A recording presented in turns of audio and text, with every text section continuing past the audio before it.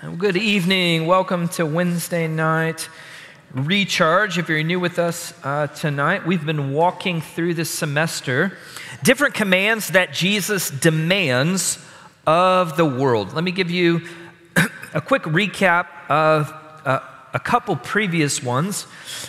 One of which is you and I are called to love the Lord our God with all of our heart, soul, mind, and strength, right?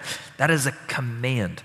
And then last week, we looked at Jesus telling us that we are called to fear him who can cast soul and body into the eternal hell. And we worked through that. Now, I bring that up again because tonight, as we move on to the next command, Jesus tells us, even though like those two commands deal with him, our awe, our love, our fear, all of that consuming because he is unlike any other. But listen to tonight's command. Jesus commands that you and I would not be anxious, that we would not be filled with anxiety. And tonight, specifically about the necessities of life. So there's a command towards his presence, but whenever it comes this way, let me read a couple of these verses for us. Listen, for this reason, Jesus says, I say to you, do not be worried about your life as to what you will eat or what you will drink, nor for your body as to what you will put on. Is not life more than food, and the body more than clothing? Skip down a couple verses. Do not worry then, saying, what will we eat, or what will we drink, or what will we wear for clothing? Verse 34, so do not worry about tomorrow, for tomorrow will care for itself. Each day has enough trouble of its own. Luke 12:32, do not be afraid, little flock, for your Father has chosen gladly to give you the kingdom. Chosen gladly to give you the kingdom. So, to state this plainly, God the Father does not wish in any way for us to be an anxious people. Jesus commands us, do not worry. Okay? So, in fact, we will see he is glorified by our ability to not be an anxious people. Part of the sign, right, essentially of confusing or being like the world is our own anxiety. Why is this? Because one of the things we'll see at the end, the promise that's at the end, is that we have a God who not only knows us personally, but works for us. We're going to flesh that out. He works for us to meet all of our needs. All right, so quickly, there are 8 reasons that Jesus lists here. If you go through Matthew, beginning in verse 25, all the way through the end of that section in verse 34, there are 8 reasons that Jesus gives for why you and I are called to not be anxious over material possessions and the needs of life. Number 1, the first reason. So look, he says, at the end of this, right, after he says, do not worry, he says, is not life more than food and the body more than clothing? Okay, so if you really put your finger on what it is that we're afraid of with our food and with our clothing, we could boil it down to 3 simple statements, right? That would be the loss of pleasure, okay? That is, we like food tastes good, there's a comfort associated with it. Both food and clothing and the necessities of life. There's a loss of human praise, okay? That is, we feel very naked without clothes, as well as when you're really put together, people are like, he's looking good, look at that, right? Or thirdly, in the most severe instances, there is the loss of life. These are necessities to us, okay? You have to eat and you have to have shelter. But listen to what Jesus is saying here, because he's calling us to something deeper, to something greater, okay? In other words, he's calling us to God himself. Is not your life, isn't it not even greater than the food that you need to sustain life? Why? Because God is calling you to himself, and he has given you heaven as your eternal home. And he has given you kingdom work here and now. There is a greater, deeper calling even than the sustaining of life. And he calls us to think this way. So number one reason, because there's a greater purpose and a greater calling that's going on. Number two reason, okay? He says, look at the birds of the air. They don't sow or reap. They don't gather into barns. Are you not more valuable than they? So the bird gets up and works for his food, right? He gets up and he scours for worms and for seed and for all of it. But it is a daily pursuit. And here, Jesus says God is actually the one who is feeding them. But they don't hoard tomorrow's food, do they? They have no ability to store in pantry. But yet they get up the next day trusting that God will feed them again. So the principle for us, God cares for the birds. Are you not more valuable than them? Will God not be your God and provide for you? Number three.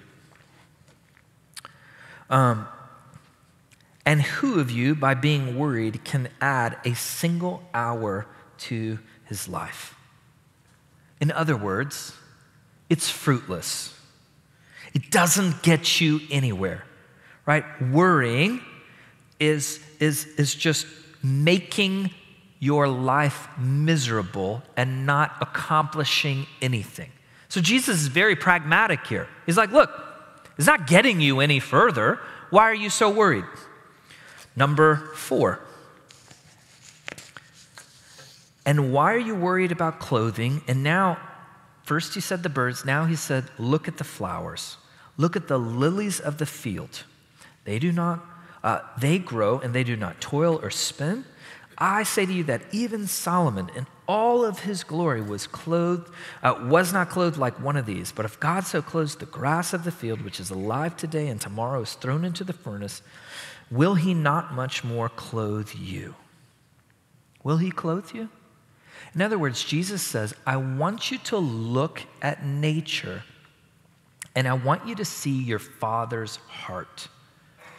Your Father is generous and overflowing to clothe the grass.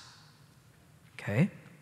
Now, you say, well, does this mean that Christians will not be poor and that every Christian will be clothed like Solomon?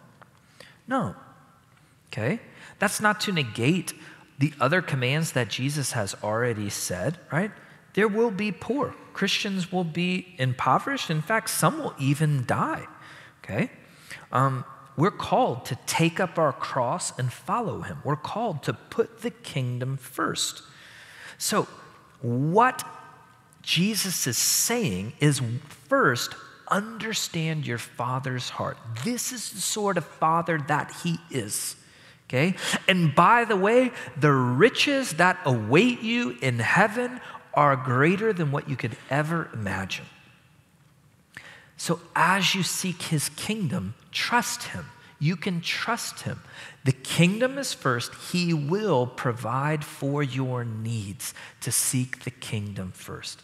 And yes, there will be Christians who have the riches of the world, and there are plenty of commands throughout Scripture, right? Share those with those in need. Number five and 6. They're together in one verse. For the Gentiles eagerly seek all these things. Okay, so think back to the last one, right? Does this mean we're all going to be clothed in magnificent, kingly wardrobes? No. That's not the promise. You see, the Gentiles, that is those who do not know God, they seek after these things. okay? Because they find all of their value there. But you are not supposed to be like that. And he's going to come.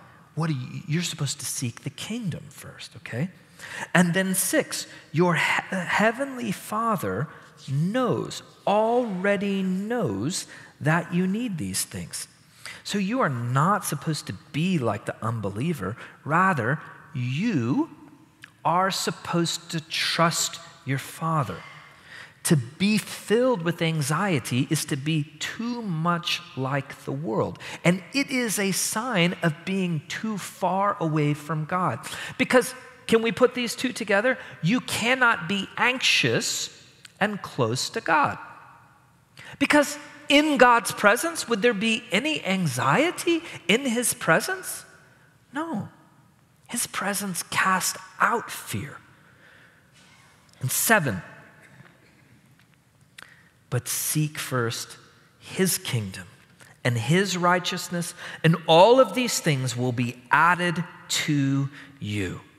So I made the statement at the beginning that if you flesh this out, that the Christian God, Jesus' Father, is a God who works for you. Now that may perk up your ears a little bit, like, wait a second, we don't normally talk in those categories. Isaiah 64 verse 4, from days of old, they have not seen nor heard a God like you who acts or who works on behalf of those who wait for him. So in the same way that a doctor works for the sickly patient, and yet the doctor is the one who is in the exalted position because he has all the knowledge and all the resources to give, and yet he works for the sickly patient. You understand that relationship? In that way, the Bible says God works for you because he calls you his own. And therefore, he wants to abundantly supply unto you. Okay? Psalm 50, verse 10 says, call upon me in the day of trouble, and I will deliver you, and you shall glorify me. In other words, God is saying, I am the superhero. I will swoop in and save the day. You will be in trouble, and I am the rescuer. 2 Chronicles 16:9, the eyes of the Lord search to and fro throughout the land, looking for those to give strong support, whose heart is fully towards him. He is looking to work for you in the sense, back to our verse here, seek first the kingdom of God and his righteousness, and all of these things will be added unto you.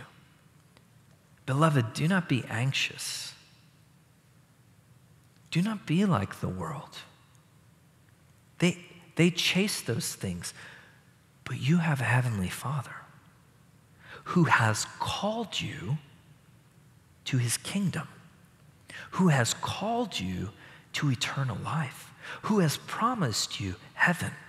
Do not be like them.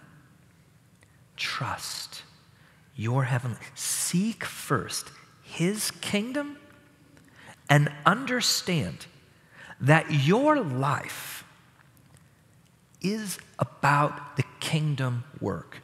And that work cannot be thwarted.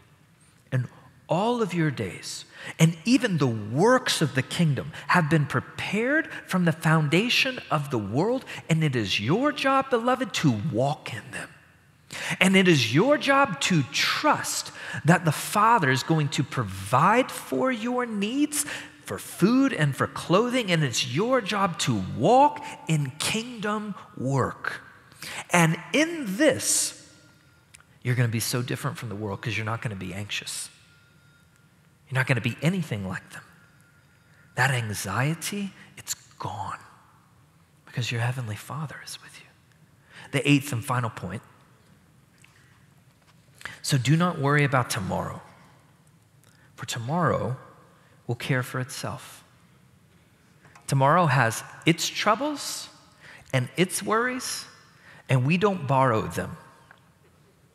Because God is God tomorrow. And you trust him.